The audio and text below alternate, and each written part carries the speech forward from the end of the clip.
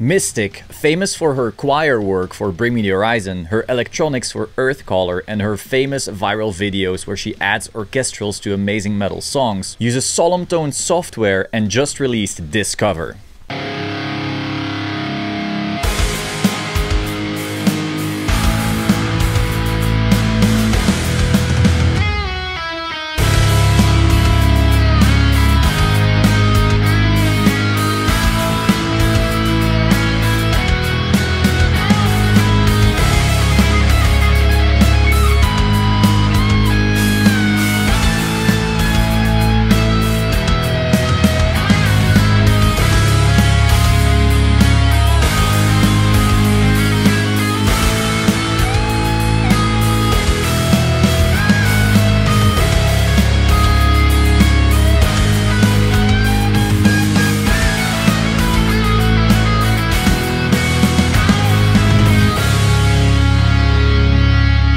I found that insanely impressive, and so I asked her if she could send me her MIDI files so we could actually learn from them in terms of humanization and how solos can really be pulled off with Odin too. So I got the session right behind me. We're gonna do a deep dive into this MIDI. After extracting as much knowledge as we possibly can from her MIDI files, we will also try and see what else we could do in terms of humanization, because note that misstiq is incredibly known for her keyboard playing, and so she employed some really smart tricks on the keyboard, but after that there's still some stylistic things you could add on top of that. Let's have a look. So here in the session, of course, the first track right here is the solo. After that we have a print of Mjolnir drums, we have a print of Mayo bass, and we have a print of the Odin 2 rhythm guitars. Of course, we are only going to focus on the solo right here, so we can kind of just ignore these. So heading into the solo here, as you can see, a lot of things going on right here. She's using a variety of different velocities to really have a difference in terms of dynamics. If we zoom in right here, we actually see that there's a lot of notes overlapping and not all hitting at the exact same time. A lot of the notes aren't completely on beat, and that is actually also going to help you in terms of humanization, of course. If your notes are not hitting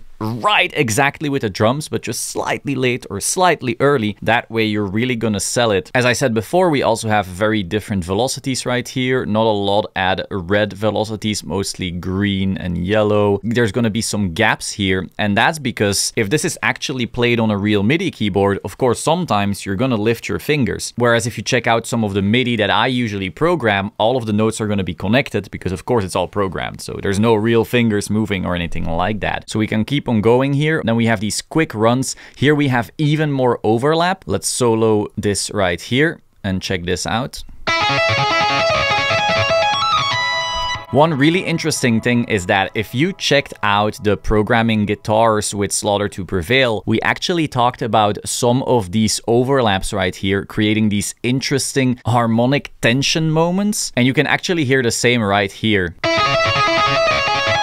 If you heard it right here, it's like, that's really like piercing, but that's also going to be happening with real guitar, of course. However, I do have to say the one thing that she does better than almost anyone I've seen before is the use of the mod wheel. So as you know, on a MIDI keyboard, you have your mod wheel and you can kind of program it to do whatever you want. In this case, it is used for pitch bending. And so if we check out her pitch bending right here, you will notice there's a lot going on. And so right here, for example, the very first note even, you have these super aggressive pitch bends. Whenever I'm trying to program a guitar, I almost don't dare to make moves like that. But of course, if you've actually practiced a little bit with Odin 2, with your keyboard and with that pitch wheel, so that you actually know what it feels like to go that high, but then also back down at like a pretty realistic interval, you can create some really, really interesting moves that you otherwise couldn't.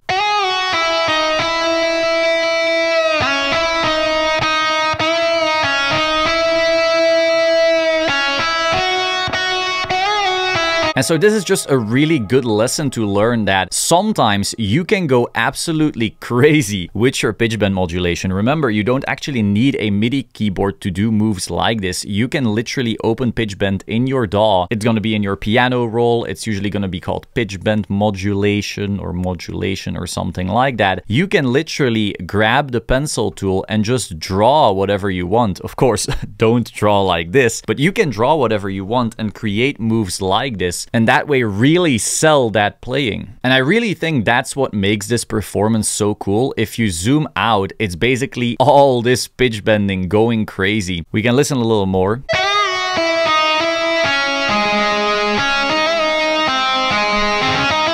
This right here was also a really cool trick. You notice how you have this like move up, bam, bam, and then you have this extremely quick little bend, which was really interesting. You heard that? Of course, I can't sing that high, don't mind me. But that's a really interesting trick that I actually don't use myself because I had never seen it before. Again, I don't tend to program with Odin on the MIDI keyboard. So it's really interesting to see when someone's really good with the MIDI keyboard, what they can actually do as well. And we can learn from that this way. Now, of course, sometimes in this performance, you're going to have those silences that a real player couldn't really make. Now, in misstiq's case, this is being hidden by the rest of the mix. And so when you just stop the soloing,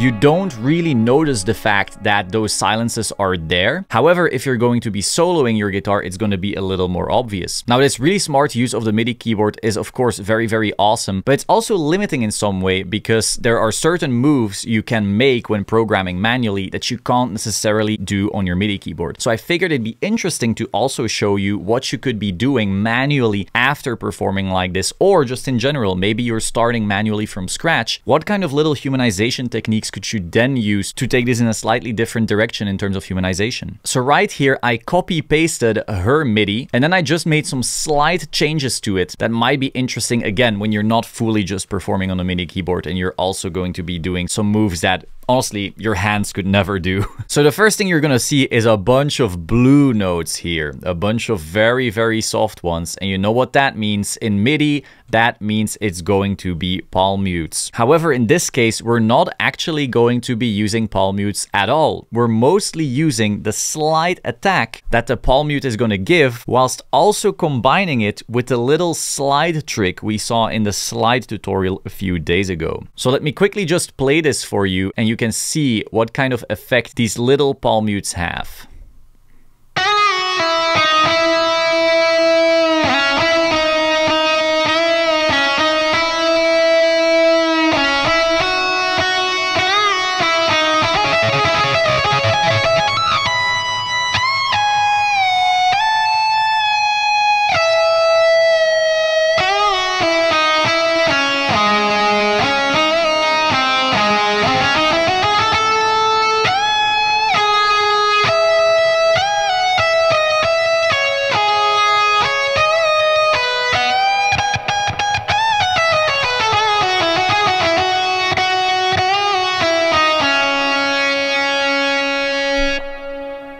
Of course, in an ideal situation, you just have it in the full mix. So let me quickly show you that.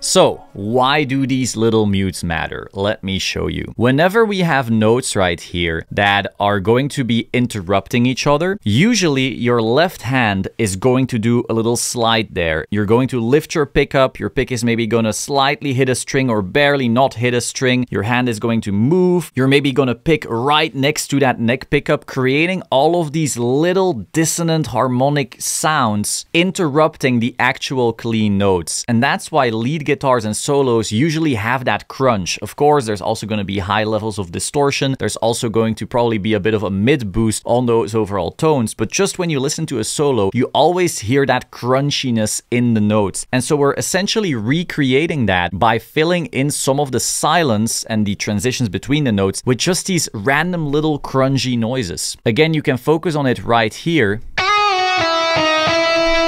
You're like, bam. And that of course in solo does nothing, but together with the notes just adds a little bit of a human element that you otherwise might not have, especially when the move from the one note to the next is big, because then we can try and fill a couple notes with multiples of these little crunchy noises. Of course, this is not the exact same as a slide. We're still making these palm mutes. And if this were an actual slide, you might want to make these non-palm mutes, just like in the slide tutorial from the other day. But here, let's check out the context again. It's working pretty well. Just check out those little crunchy transitions.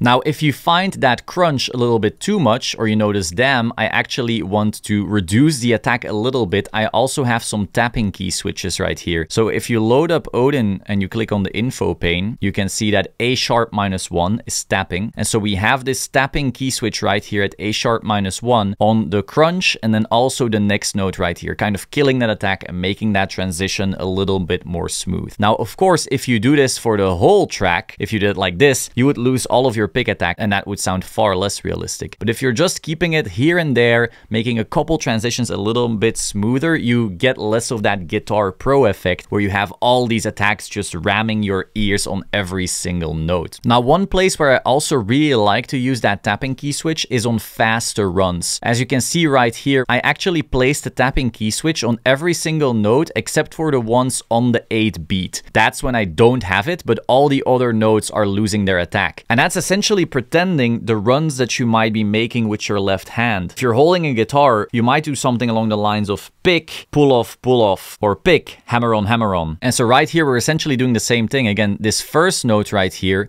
has a pick attack, and then these two afterwards don't. And the third one, again, has pick attack. So it's pick, pull off, pick, hammer on, pick, pull off, pick, hammer on. Now again, if you know exactly how to play this, you might place these tapping key switches in some other ways. Maybe you know, oh no, this note would never be picked, or this note would never be hammered on. But in general, of course, most people in the audience aren't gonna know that difference anyway. You're just really trying to sell the effect by sprinkling those little techniques here and there. And then right here again, we're employing that little technique of just that crunch in that otherwise silent part.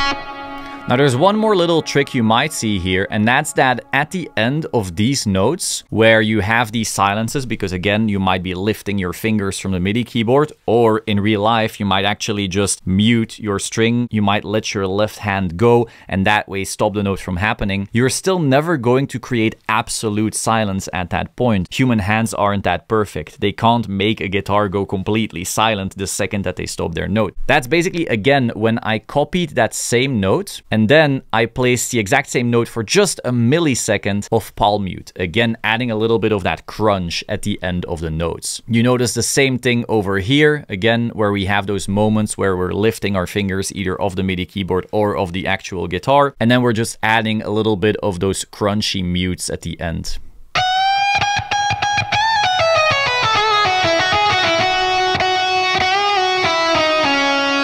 And again, if you then put it in the context of the mix, you're not going to be hearing all of these little crunchy sounds, but your mind is still going to be fooled a little bit better because they're just subconsciously still there. Some of them will still cut through. And of course, because of all the distortion on the guitar, some of them are still going to cut through the whole mix regardless.